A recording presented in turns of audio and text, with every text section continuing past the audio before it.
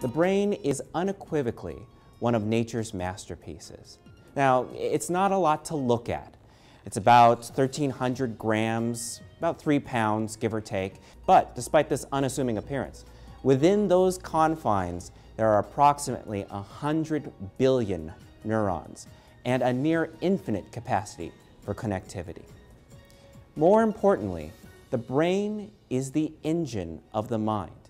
It is that beautiful and complicated machine that allows us to perceive, to reason, to communicate, and to feel. And we are barely beginning to understand how it works. My name is Dr. Roy Hamilton. I'm a behavioral and cognitive neurologist at the Perelman School of Medicine at the University of Pennsylvania. In this course, my colleagues and I hope to take you through a guided tour of the brain as it relates to cognition.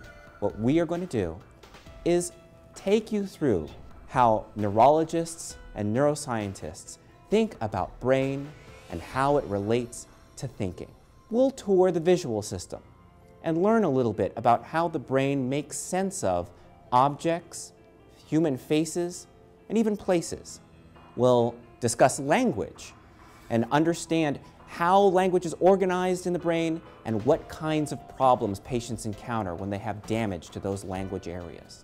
We'll also talk about more complicated decision-making, judgment, personality, and how those things can go awry in the setting of brain injury. We'll think about memory.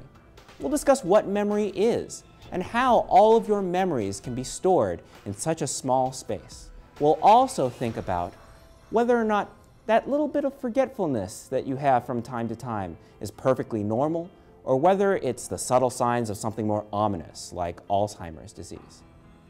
We'll also think about the tools that neuroscientists and clinicians use to understand the relationship between the brain and thought, as well as to understand the disorders of thinking in the brain.